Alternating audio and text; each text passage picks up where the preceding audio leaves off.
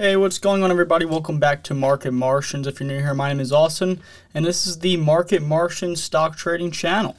We also have a Discord for Market Martians. I'm going to be putting that in the description down below. It's free to join. We have about 4,000 members in there, and we offer some paid memberships as well to teach you guys about trading, and we give you some day trade alerts, some options, all kinds of stuff. So come check it out, see what it's all about.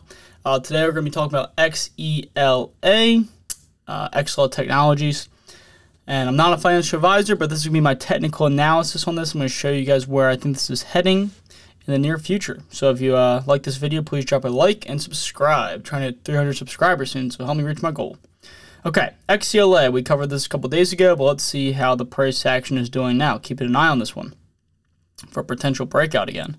So it did break $2.30, which I think is a very crucial target for us, especially for you swing traders out there. I think that if we can close up to $2.30 today, tomorrow we could see a possible run to $3. If we close below $2.30, I'm not very bullish on this until it does do that. I think it does need to close above $2.30 for us to see a possible run up, and if it does, we could see $3. Okay, support is $1.80. We fall below that, who knows where we're going, probably down to $1.60 or lower.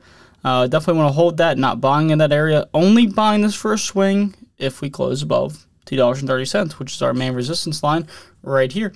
And we did break that. We ran up to about $2.40 today. But now we're coming back down to $2.21, so keep an eye on this for the end of the day. If you want to try to take a risk on this for tomorrow, that's up to you. I'd say it's about a 4 out of 5 on the risk scale.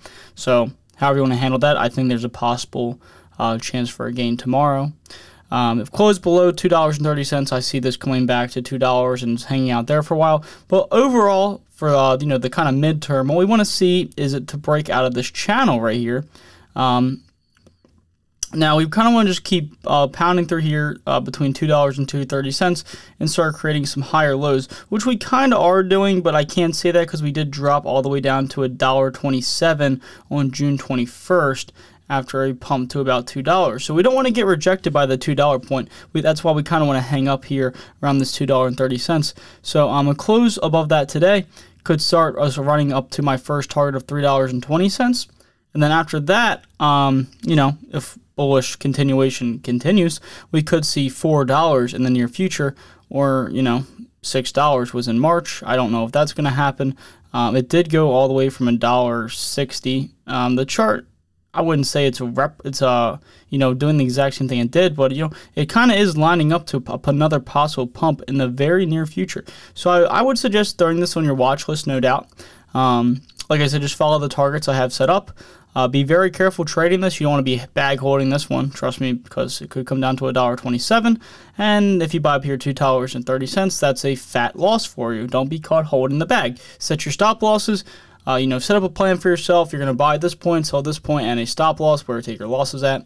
One last time, we really need to close above $2.30 today. I cannot emphasize that enough. I really think that makes me bullish for tomorrow and the rest of the week. So let's hope for a close above that. If not, I'm not touching this at all. Staying away. If you like this video, please drop a like and subscribe, and feel free to comment below a stock you would like me to cover next. Hope you all have a great day. Make sure to check out the Discord also.